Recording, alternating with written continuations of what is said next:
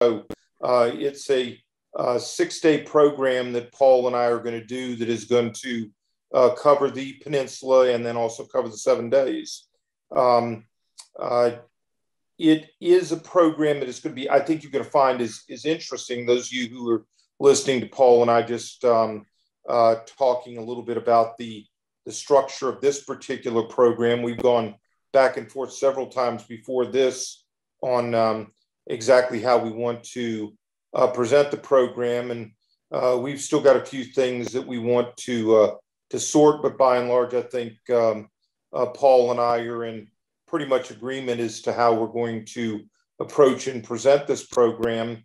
And I think for those of you who have not seriously considered this operation from late March of 1862 through the first week of July of 1862, I think you're going to find that you're in for a real treat, because it is a real look into the early strategy of the war. You're going to see things about the interface of the political structure, the presidents of both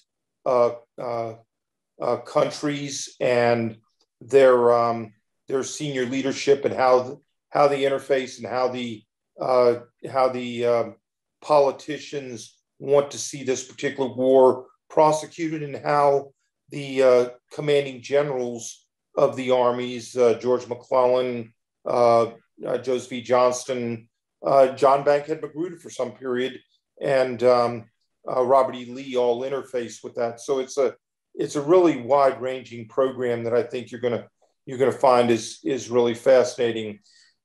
As we have done for the last year or so, we are recording this presentation, and we'll link it to the registration form for the program, which will go up by this weekend. And we welcome your participation in this. If you see people, or there's some people that perhaps you want to invite to this, Karen has thrown up on the screen our free YouTube channel. We have well over 300 subscribers, I believe, here. And so consequently, not only can you see this presentation, but you can look at some 30 other presentations that go back over a year. If you particularly like a lot of the things that we're doing, and you like to get Civil War in your den, you can also go to our website.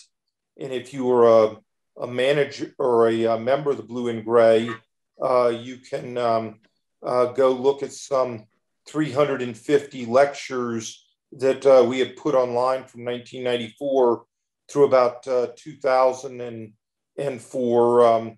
Karen is showing the spot on the website there.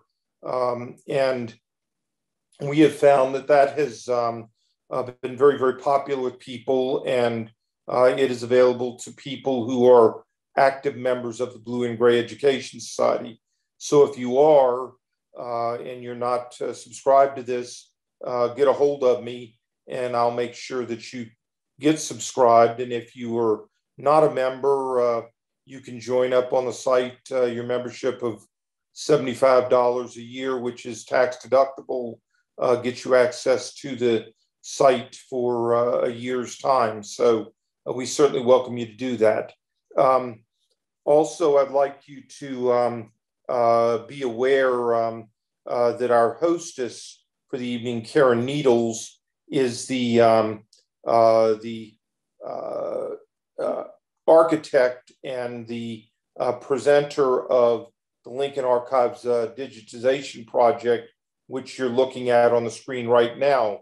Karen has been doing this for well over 20 years. There is a ton of good information out there on any number of things. For example, some of you may remember the Dakota Indian Wars of 1862 and the largest mass execution of people in the United States, 39 at one time. All of the records, all the court-martial trials and so forth of that are present on this site. They're available for you to look at for free. Now, and if you haven't seen the site, I strongly encourage you to go look at that. You'll see scans of the original documents, and you will find an endless amount of fascination going through those, as I do when I go in there and so forth. The most important thing I want to add to this right now, and it comes from this, and I just want to say it straightforward and candidly. Karen has done extremely important work here and continues to do important work. All of this is free to the public. You don't have to pay a subscription or any of this other stuff to it. But after 20 some odd years, just the stuff of keeping it online, the software has changed. It's a different digitization and so forth. She has got to raise something in the vicinity of close to $20,000 in the next 5 or 6 months or so to make the conversion and keep this site live and active. So it is a worthy project. It is not a tax deductible donation, unfortunately, because she has not formally incorporated, but as you can see, all the work is free, available to you for nothing. If that is worth something to you, I highly encourage you to make a donation to help her make the transition. Otherwise, at some point in the future, this site just will not be supportable any longer because the software will not have been updated. So I hope you recognize the importance of this. It's an important project, and I hope that you'll support it. So, well, good evening, Paul. It's taken a while, but you and I are finally in a position where we're going to get to actually work directly with each other, and it's something I'm really truly looking forward to. Ever since I found out that that you were so fascinated with the 7 Days campaign. Of course, my master's work was involved with the Peninsula campaign and with General Magruder. And so it just seems like a marriage made in heaven. So I'm really looking forward to working with you. And say something, Paul, because I can't see you. I want to make sure you're still up with me. Yeah, I'm here. Okay, now we got it. I was I'm just trying to keep the bandwidth open by keeping a low electronic profile. But I'm to be honest, I'm in awe of your work with the Peninsula campaign and all that. And interestingly enough, my first interest with the 7 Days was my master's work down at Air Command and Staff College, of all places, the Air Force, doing a land campaign and looking at the Lee's operations just from a very narrow view of the 9 principles of war. And so getting a chance to roam around the battlefield with you is really enticing to me. So I'm looking forward to it. Well, it's going to be a lot of fun. And, what I find interesting about this, and of course, when you talk about the principles of war, and we'll get to this just in a little bit as we move further into tonight's discussion, I find myself endlessly fascinated with the mission statements. When you read Lee's report of the campaign, his first line of the report is, "Under ordinary circumstances, the enemy army should have been destroyed." And then you take it a step further and you read the letter that Jeff Davis wrote to his wife, Verina, talking about the campaign. And he says, "The only thing I regret about the campaign just ended was the loss of the shipyard in Norfolk." And that seems to me to be a really good place to start from, because you've got a commander-in-chief, Abraham Lincoln, who has found frustration. He's elevated a 35-year-old man to command of all the armies of the United States, George McClellan, and then he has watched McClellan spend the best part of 6 months organizing that army, and he can't seem to get him to move. What's your thoughts about Lincoln and his the generation of General War Order Number One? Well, I guess my first thought is Lincoln did a superb job of developing a strategic sense for warfare as he went along. Other than the Black Hawk War, that's about the extent of his military, I guess, preparation. But as he goes into the war, and it's really interesting, Landon, when you read some of the letters, especially that he wrote to McClellan and then later Meade and Grant, he develops this innate sense of warfare and the nature of the war as it has developed and evolved from the beginning. I mean, it's a very, in my view, subtle transformation where a senior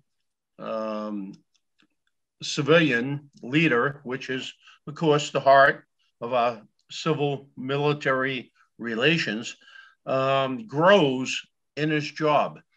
And he's just got this common sense view of, why don't you do this? Or may I suggest you do that? And why are you not doing this? I mean, it's just amazing, I think, how Lincoln grows. The other part of that, I think, that fascinates me, especially at this time in the war, is a delineation and a transition, if you will, from a limited war with limited objectives, i.e. McClellan, to moving towards what we call today total war, which encompasses not just the military, but also the civilian population, the means of production, a totally encompassing view of warfare that I think Lincoln came to understand had to be accomplished, if for no other reason that the North was compelled to invade the South. I mean, they could not do that. And as the war moved on, Lincoln, I think, matured. And I think McClellan's views of limited warfare are noble, trying to save his troops and get a solution with the minimum number of casualties and deaths and property damage. But that wasn't about to happen. And I think Lincoln, made that transition much quicker than McClellan did. And it's an interesting morphosis of how one views the character of warfare, as well as, I think, the nature of war. So that's what kind of intrigues me at this point. I mean, I think I hate the word, but everybody uses it. It's an inflection point.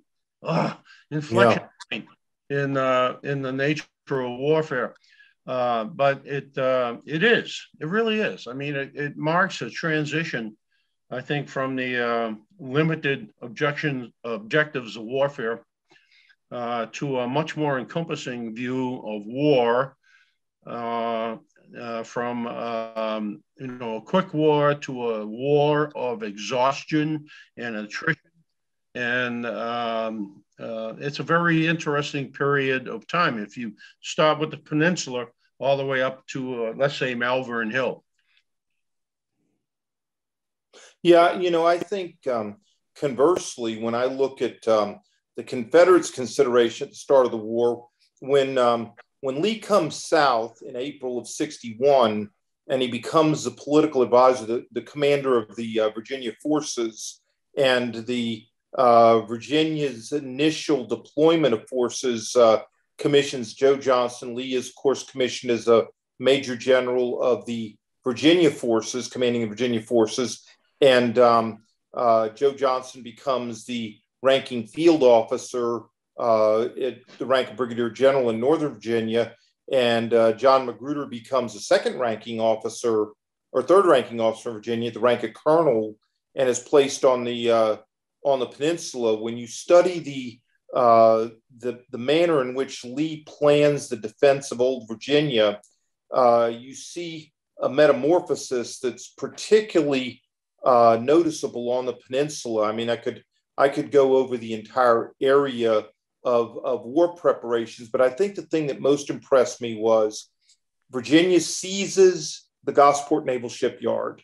They cannot take, unfortunately, Fort Monroe. Unfortunate for them, because Monroe will be this pivot point of activity that goes from A to B to C to D, that always has the Confederates on the tip of their toes, believing that anything going on at Fort Monroe is a precursor, and 3 hours later, military vessels with troops will be on their way up the James River or up the York River. So there's always concern about that.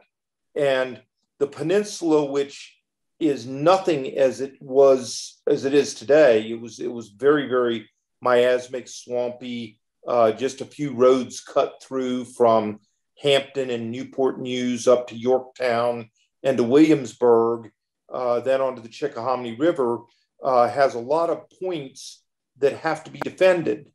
And when the shipyard is captured, and the spoils of the shipyard, which are naval ordnance by and large, a lot of 24 and 32 pounders, most of them without carriages, are inventoried.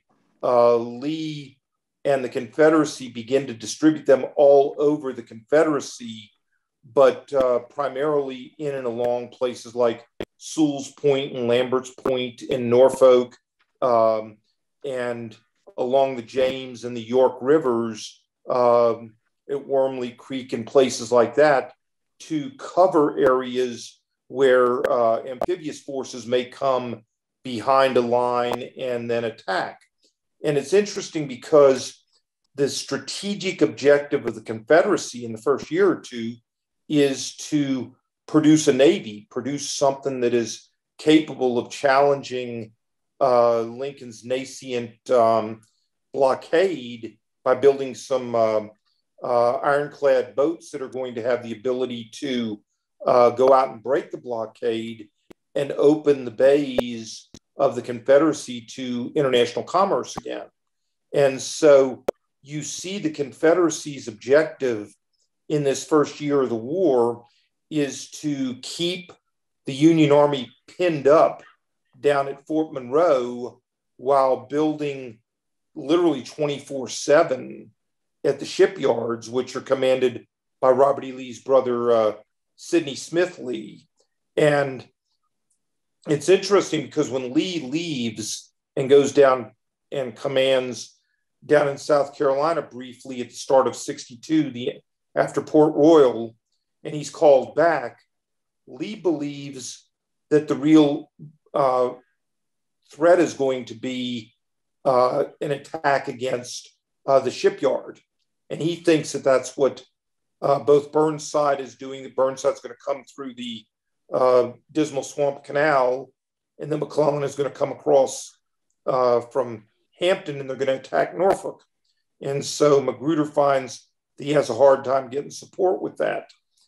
When you look at the movement of the Federal Army, how do you feel about moving the Army? Did McClellan do a good thing by going to Fort Monroe, or do you think that he should have moved directly against Johnston in Northern Virginia? Well, okay, that's a great question. And, first off, remember that McClellan's first plan was the Urbana plan. And that's when Johnston and the majority of the Confederate forces in Virginia were up in the Manassas area, Manassas, Dumfries Triangle along that. And the idea was to get behind them, cut them off from Richmond and all that. And then, of course, Johnson, who interestingly, never seemed to be reluctant to give up ground without fighting for it, move back and kind of put the kibosh on that plan. So I think for me personally, I think the Peninsula campaign emanating out of Fort Monroe was more of a logistics decision and how to support an army as big as McClellan had, especially given the size of the siege train that he planned to bring with him to reduce Confederate defenses. And it makes sense. The one thing I don't understand, and maybe you can talk to this, is I don't understand why the Confederacy didn't move earlier across the Hampton Roads to, reduce Fort Wool and Fort Monroe, Fortress Monroe, earlier in the campaign. I mean, they were kind of like sacred places, but it gave such an incredible advantage, I think, to the Union, given their position. And so the Peninsula campaign, after Urbana was abandoned, makes sense, I think, in the aggregate. The other thing that, strikes me is the fact that to this day, I can't help but wonder if you look at the Eastern theater of warfare, there's only two routes, operational routes into the north. One is the Piedmont, Culpeper, Warrenton, up to that area, and the other, of course, is the Great Valley, the Shenandoah. And Lee was more or less during his, tenure, I guess, as a commander, restricted to pretty limited routes by which he could conduct a defensive operation by using offensive operations, what I call defensive offensive operations. And to this day, I just wonder what would have made a difference if the Confederacy had a real no-live Navy that could have allowed Lee to move outside of land avenues of approach into the north and maybe, take the war to the north from the water. It's a moot point. They never had that. The Confederacy started with nothing. I mean, really nothing. And moved out to try and defend their nation. The other thing that strikes me about Lee, and I think this is something that permeates from obviously June of 1862 to the end of the war, is that Lee, as a commander, is working all three levels of war at the same time. He is the advisor to Jefferson Davis, which means he's working strategic level, not just in Virginia, but in the Midwest and also Vicksburg and Trans-Mississippi. So he's got the whole panoply of Confederate forces and missions to accomplish. Second, he's working as a theater, what we call today a theater commander, conducting warfare within the theater, in this case, the Eastern Theater. And three, he's also the tactical commander of an army in the field and making the day-to-day decisions on movement and maneuver and where they're going to engage and the logistics to make that happen. Something that the North didn't have to worry about. And I always think of Meade at Gettysburg. Meade is fighting as a Army commander. All the strategic dimensions are passed to Halleck and Stanton and Lincoln. He doesn't have to worry about that. But Lee always has that constant burden, that responsibility that he's trying to balance. I think it shows up in the beginning. Remember when Lee was appointed to command, and they said, "Oh, what are we going to do? We may have to give up Virginia or Richmond." And Lee emotionally says, "We will not give up Richmond. No, we will not." And that's kind of a dynamic that just fascinates me. How the man is trying to work the three levels of operational or strategic endeavor at the same time. Does that make sense? Yeah, it does, because in answer to your question, you wanted to know why Fort Monroe. I think several things that impressed me in my work on the peninsula was that first off, the Federals had when the shipyard was overrun, they had another gunboat there that was waiting to go into dry dock, but was still afloat. And when the Confederates came in, when the Virginians came in, the Pawnee was able to escape out of the shipyard and it sailed over and became the water patrol for Fort Monroe. And so, with their ability, with Monroe sitting on a peninsula, the Pawnee became a significant force for them. Now, interestingly enough, and I think this is a good point in which to raise this, because when you talk about Lee operating on the strategic level, nothing in the world animated the Confederacy more than the realization that Richmond was vulnerable from the water.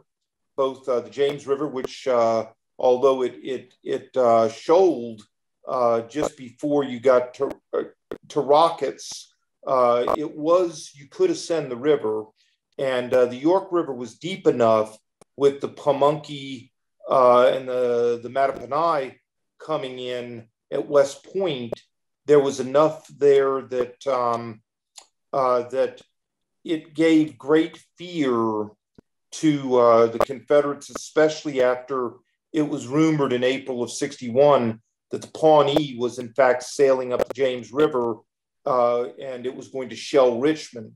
That caused an all hands on deck decision strategically that they were going to take, and they were going to pump out as much as they could possibly do with the shipyard while they had control of it, to try to build a fleet that would control both the James River Squadron, and a York River Squadron.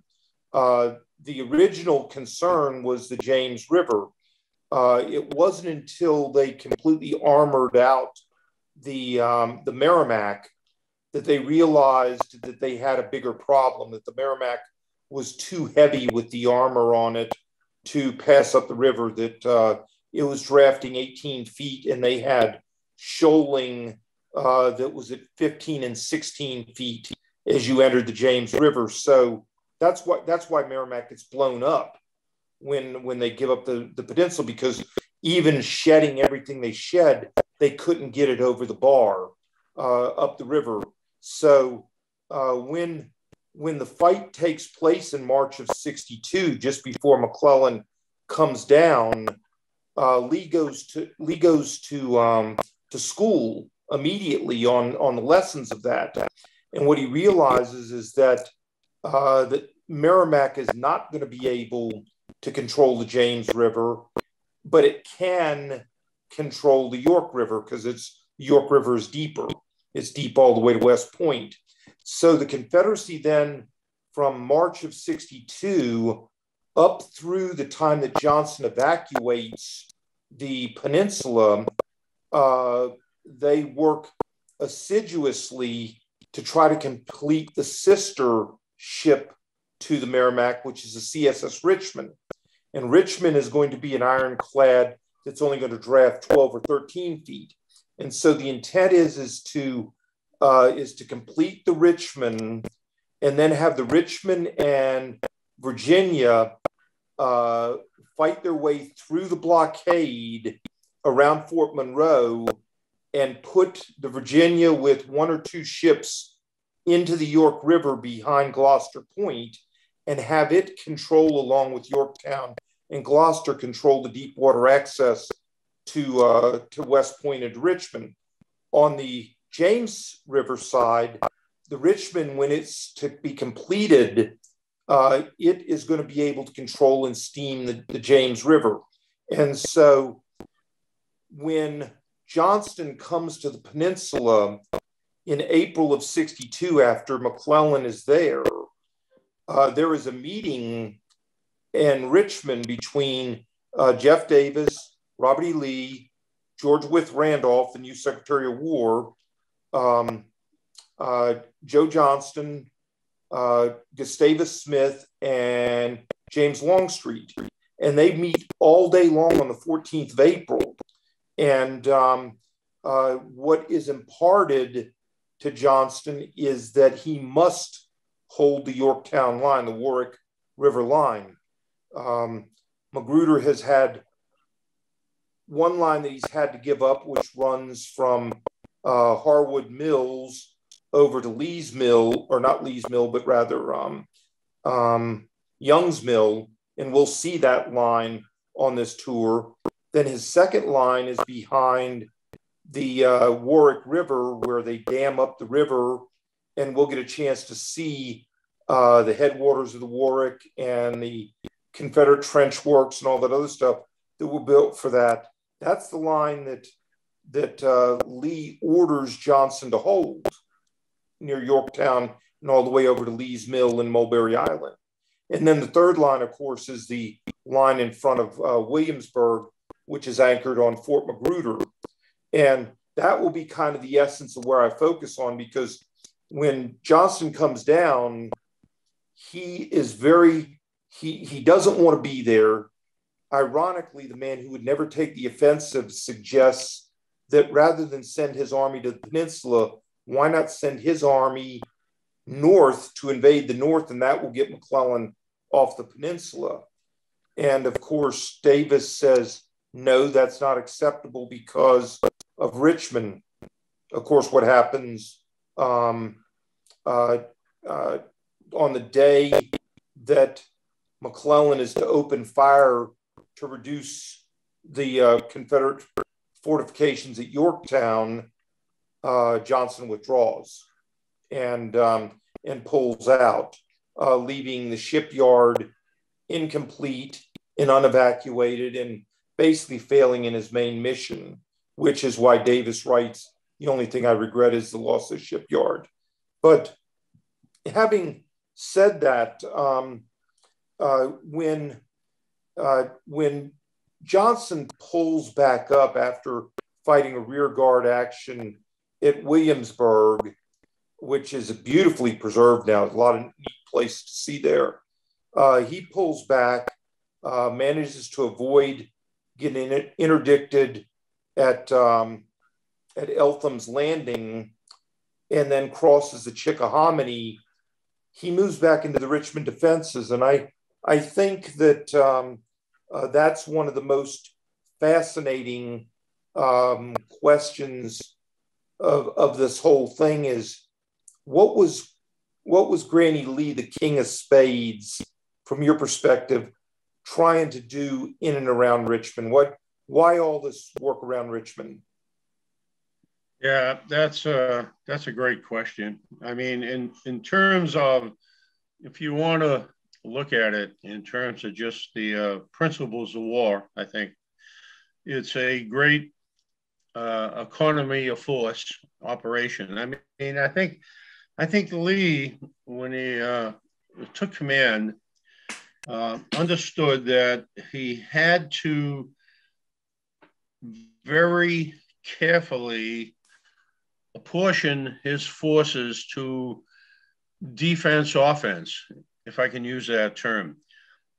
And one of the values traditionally in warfare is that the defense has a 3-to-1 value over the offense. That's kind of a loosey-goosey thing, but by using obstacles, barriers, field fortifications, artillery, channelization of the enemy's movements, whatever, you can achieve some degree of superiority with inferior forces.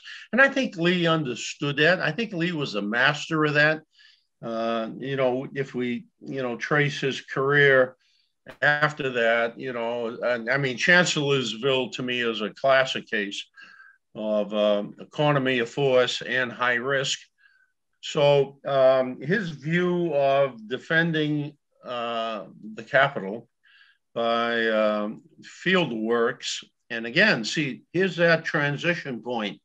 Prior to this, field works were kind of, a real man doesn't build a wall to fight. And, by the time we get to Spotsylvania, Cold Harbor, North Anna, field fortifications are a daily requirement. And, but he understands that, if I go ahead and fortify the town or Richmond, the city, as much as possible, I can free up more forces for offensive operations. And I mean, Lee's view is to take what we call offensive defensive. By taking the offensive, I get the most out of defensive value with my forces. And so even though he takes a lot of hits, Granny Lee, King of Spades, that type of thing, it works. I mean, the troops don't get it, but he does. He understands the value. And that frees up a lot of his limited manpower to go to the offensive, to drive McClellan away from the gates of Richmond. And I think it's a very effective and well conceived strategy, or at least an operational campaign, in one sense, to do that. Although he takes a lot of hits, but after the fact, everybody says, "Oh yeah, boy, that worked fine. That was a good plan." So Lee's.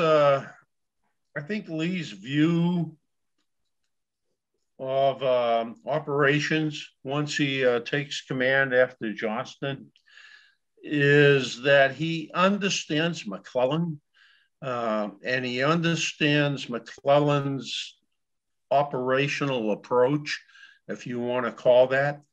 And he very, very effectively devises a counter strategy. I wouldn't call it a campaign because it was pretty much kick the can. Let's see what happens 25 June. Oh, that happened. Okay, let's see what happens 26 June. Okay, that's what happened. But as you pointed out, it was like under normal circumstances or ordinary circumstances, the Army of the Potomac would have been destroyed. And I think Lee had the concept, he had the conceptual approach to it. But, I mean, the guy's in charge of the Army, 24 days, 25 days, and trying to get what is not an army, but just a conglomeration of forces pulled together. Johnston's army, Holmes, Huger, they're all different. The defenses of Richmond. I think he does an amazing job, and Lee is able to accomplish in 7 days, if you will, what Johnson couldn't do in 3 months, which is push McClellan back, put him on the river, and relieve the threat to Richmond. That's a 7 days piece of it anyway. That's an amazing military triumph, in my view. Well, I think I tend to agree. I think that one of the complaints early on against Lee in command was that his plans were too complicated for people who didn't have the sort of combat experience he had had. Now, combat experience such as it was for Robert E. Lee was as the engineer and as a primary advisor for Winfield Scott in the Mexican campaign from Veracruz up to Mexico City. And what he managed to do in terms of creating opportunities for Scott's army is decisive in the combat, and so I think Lee has a sufficient experience that he is able to conceptualize complicated movements of the army. I think the decision to move Jackson from the Valley, for example, is just extraordinarily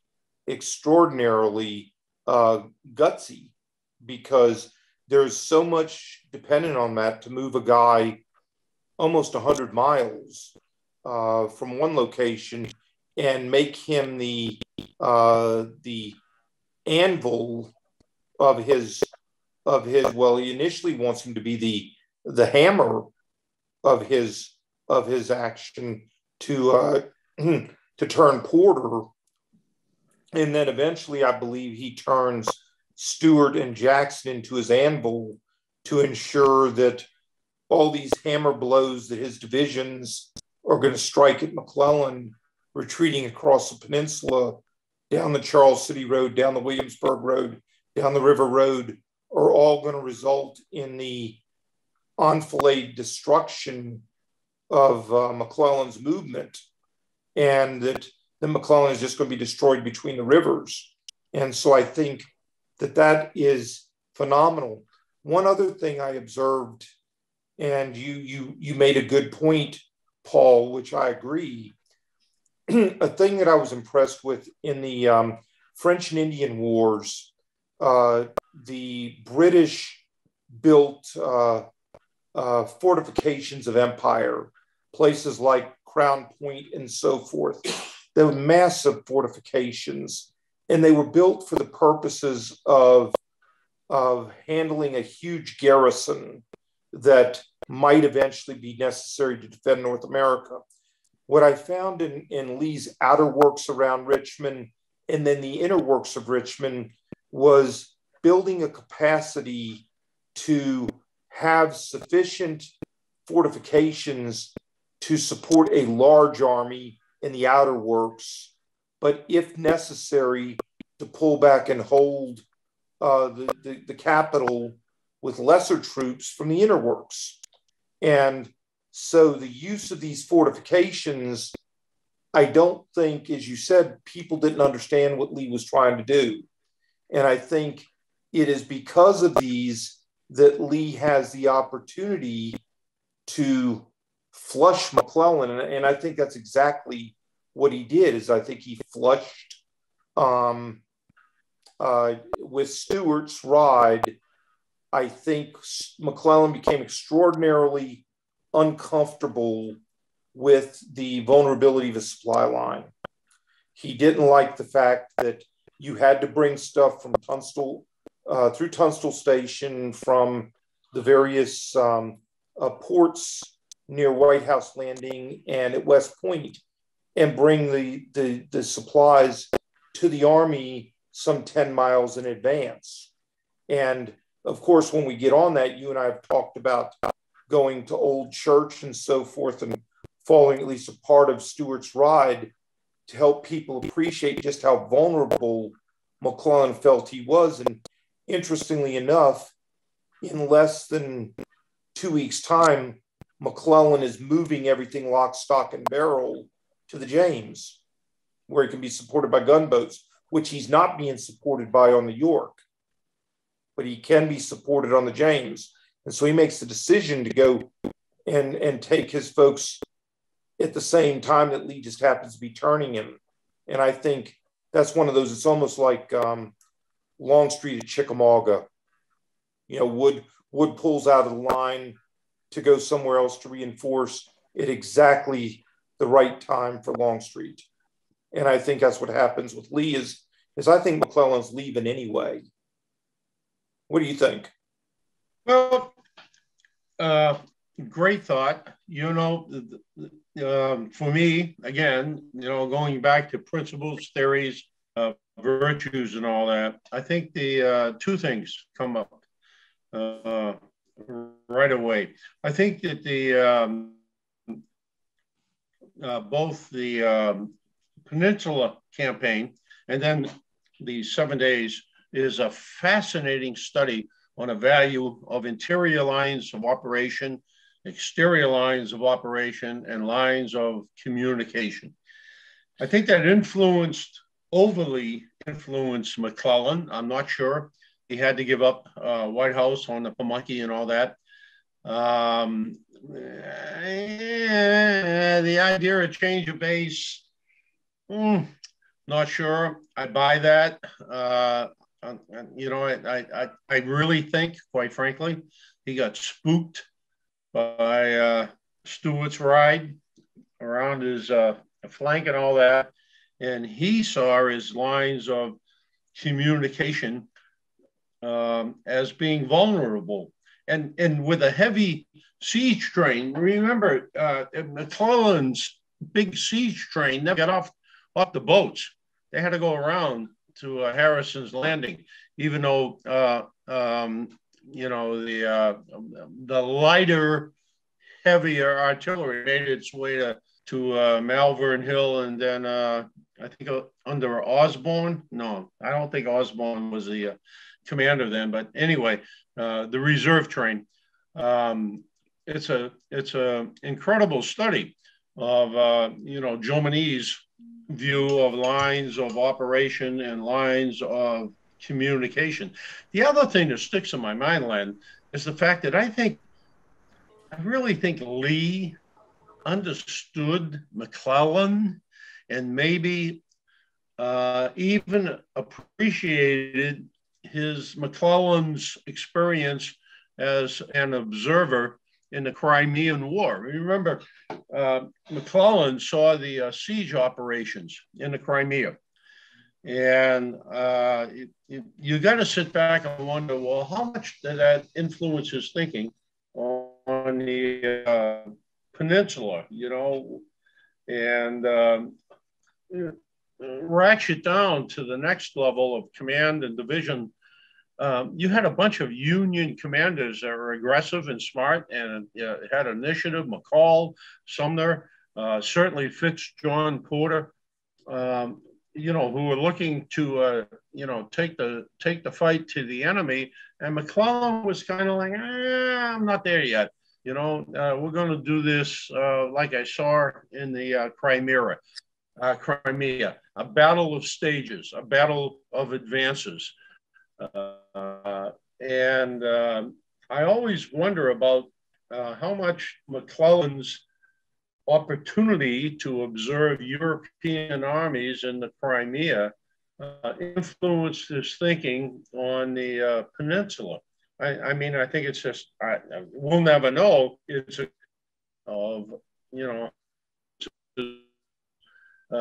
commander's intent and operational approach. Well, the thing that interests me about McClellan, and I think there are two things that are important in this instance.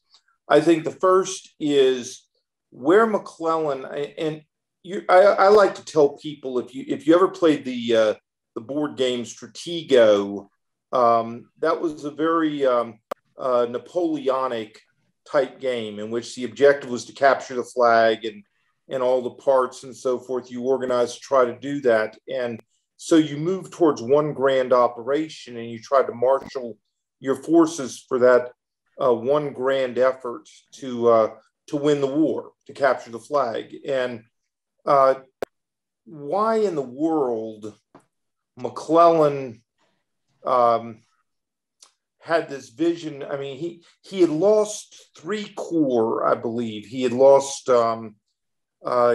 control of McDowell because of Jackson's Valley campaign. He lost control of who's the one that joins at Gloucester. I want to say it's not Franklin, but he gets 1 corps, but when he loses command of all the armies and he goes to the Peninsula with 90,000 men, they've taken another 35,000 from him. And he never really seems to get over that. He believes that he can't move. When he asks the Navy to support him, the Navy, he wants the Navy to move and help him take Yorktown. The Navy says, no, we've got our hands full with the Merrimack. That's our mission, is to keep the Merrimack bottled up. And so McClellan doesn't get the support of the Navy in the York River. And then he finds himself with it raining almost every day. And his belief that his army's been reduced by some 80 or by some 25%, he never feels that he has the forces necessary to actually mount the operation, the one great operation against Richmond.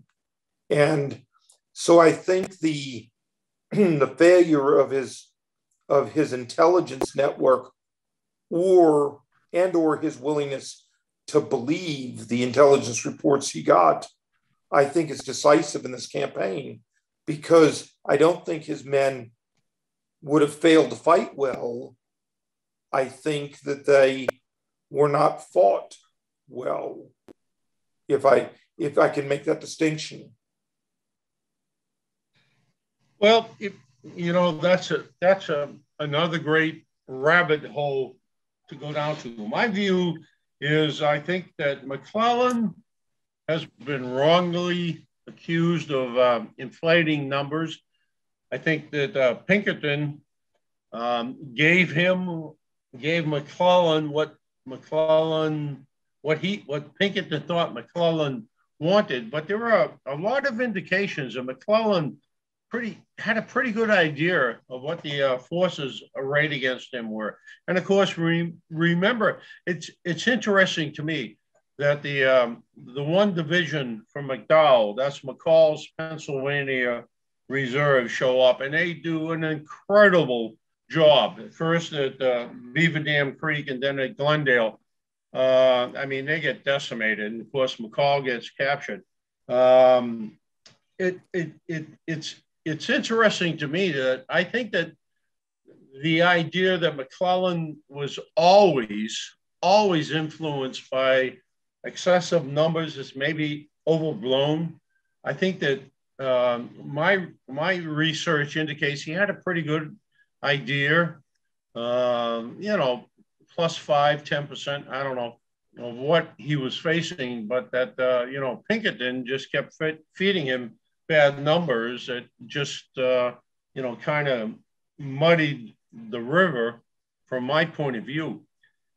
That's just my thought. I mean, there are, you look at the list of folks that are online here. I mean, these guys and gals probably have significant perspectives in that respect, because that's always a big player. Oh yeah, McClellan always thought he was outnumbered. I don't buy that. I think he had a good idea of what he was facing, but that, like any good commander, I always want more. I need more just to make sure I have enough guys in the back street to move forward if something goes awry. So not sure. That's that's part of the fascination, I think, of for me, the 7 days. And the other thing that really sticks with me is the initiative and the insight of the commanders, Sumner, Porter, McCall, Meade, for example. When McClellan left the battlefield on 2 occasions and just said, okay, you guys are, sort it out, and nobody was in charge, they did. They figured it out. They did a great job getting out of Gaines Mill. They did a great job getting out of Glendale. And, McClellan's sitting on the river on the Galena, having dinner.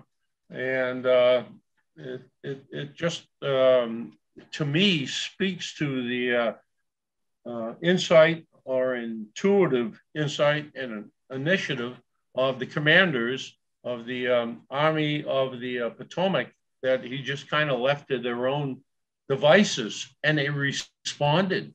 They did great. They did super. I mean, Slocum, Meade, Reynolds, pick one. They did what they had to do to save the Army and get it back to Harrison's Landing, if you even accept that that's a good objective, after they bailed after Gainesville. Well, it's of interest to me when I look at the missed opportunities. When you look at two people, I think there probably were never two people that were more ill-suited to the responsibilities they were given, to my perspective, than George McClellan and Joe Johnston. I don't think either one of them had the extra spark that was necessary to lead men into battle. And I think that there was much to be said for their influence, but I also believe that when you look at, in Johnston's case, Johnston is completely out of sync with the needs of his civilian leadership, and firmly believes that he knows better in civilian leadership. And lo and behold, what do we see in the correspondence of George McClellan? We see the exact same thing, in which McClellan is basically complaining that if he saves the Army, it will be no thanks to the people in Washington. Then he sits down and Lincoln comes down to see him, and he hands him a long list of things about what he needs to do if he's going to win the war. And, there's a certain point in which you look at that and you realize that, you got to understand who's the commander and who's not. And if you're a Joe Johnston or if you're a George McClellan and you are not in sync with what the boss wants, I mean, look at McClellan. What I have my thoughts. I'm wondering, what did you think about Lincoln appointing his corps commanders for him before the campaign? Yeah, well, the whole idea of Corps Command is kind of interesting. That goes back to Napoleon's view of Corps Command. We never had corps before that. We always had divisions. And again, I think this is one of Lincoln's great perceptives about span of control, or today, C2, command and control. That, one man can only control so many entities on a battlefield. Even the Confederacy, in late 1862, went from wings under Longstreet and, Jackson to corps. And again, and then, you go to Fredericksburg with Burnside's grand divisions, trying to deal with the business of span of control. We tend to forget, I think, today, that in the 19th century warfare, the means of communication and control are very limited. There's no radio, there's no walkie-talkies, there's a little bit of wire with telegraph out to the corps headquarters and all that. But, my view is what you see on the battlefield is what you can't control. And, I think McClellan had mostly good, I'm not sure about Franklin, corps commanders on the battlefield. And I think he had trust and confidence. And that was the essence of command and control. But, if you look at, the other side of this, if you look at how Jackson came to the battlefield at Gaines Mill, I mean, it was ugly. Whiting came one place, his own division went somewhere else. They kind of showed up between, Harvey Hill and AP Hill and kind of went into battle. And it's a tough business controlling large units, especially in the topography that characterizes the peninsula. And quite frankly, it's still the same today. I drive around the battlefields, I get lost. I don't know where the hell I'm going. What road is this? Was it here then? Was it there then? I mean, it's so you got to figure what a tough business command and control is on both sides during both campaigns, Peninsula and 7 days. So that kind of draws my attention. How do you overcome that kind of lack of awareness or situational awareness? Well, I suspect that both Lee and McClellan suffered significantly from a lack of confidence in subordinates. I mean, Lee comes to the battle with 6 or 7 divisions. Many of the people who are coming to support him, like Theophilus Holmes and so forth, he's got people who are contemporaries who are in the Army, people that he's known all of his military life. They're all from the West Point classes of the late 1820s and early 30s, and there was a point in which they exchanged. One was Jeff and the other was Bobby, and that there seems to be a problem with that, and I think McClellan's got the same problem with the people that Lincoln has appointed. Is that he doesn't necessarily know. First, he doesn't necessarily want a core structure. He wants more control over all the people reporting to him. And after it was suggested to him that he form corps, he comes down with malaria and doesn't act on it. And Lincoln says, enough of that. And he goes ahead and he appoints 3 or 4 corps commanders that McClellan did not have a say-so in. They're just put upon him, and I suspect for a guy who was upset about not having McDowell and so forth, I suspect McClellan was very, very resentful of the commander-in-chief of doing that to him. Yeah, interesting. I mean, I think Lee had the harder task. He didn't inherit an army. He inherited a bunch of Johnson's troops, came down from Manassas, Holmes' troops, Magruder's troops, Huger's troops.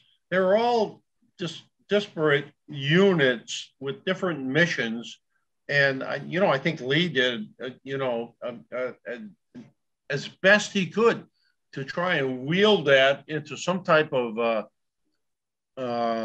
effective or powerful army. And of course, after the 7 days, it's interesting to see who gets shit canned out of the army and goes somewhere else. I mean, Lee does a very, I think, insightful assessment of like, this guy ain't going to work. Magruder, Holmes, Huger, they're gone. They're pack your bags, go somewhere else, train troops, run the PX, whatever. But for McClellan, the appointment of corps commanders to me is not a big deal because he had competent corps commanders. It's just that Lincoln was, I think, trying to help him get his hands around 105,000 man army and reduce the span of control. And in the aggregate, I think if you look at it, the corps commanders did pretty good. They did pretty well on the battlefield, on their own in many cases. And, that's kind of an interesting study on initiative and preconditioning.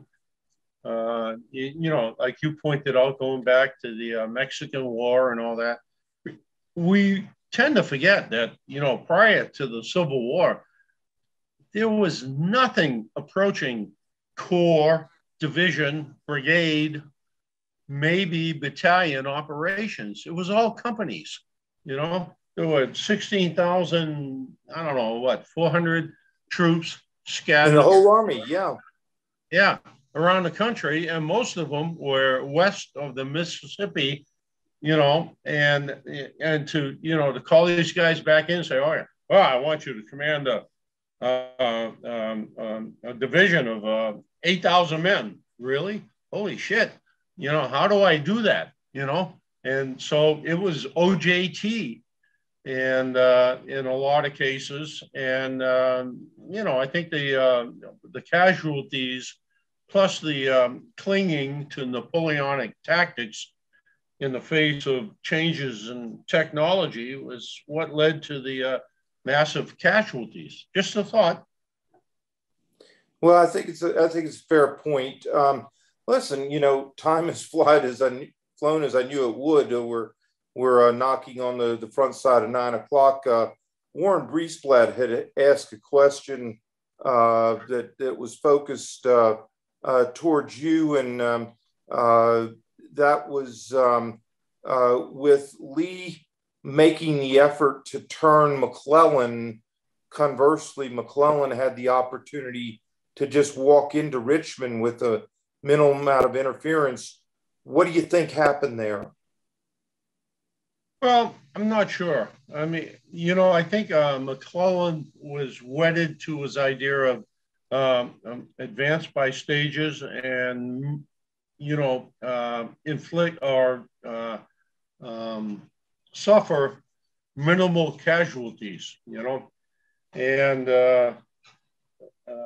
I think that this idea of limited warfare, limited objectives, and just the objective at that time of restoring the Union probably influenced his thinking. That's my thought. Okay. Folks, do we have time to take some questions or observations? Sure. Do we have to get off? If anybody would like to ask a question, anything on chat? There's nothing on chat. No, we had the couple over there. Okay, hello, folks. You want to pipe up? I want to hear what you have. Questions, go ahead and ask them on chat, and we'll take those. Otherwise, we'll wrap it up, folks. Oh man, I wanted to hear from the troops. Okay, you can unmute yourselves if you want to ask a question.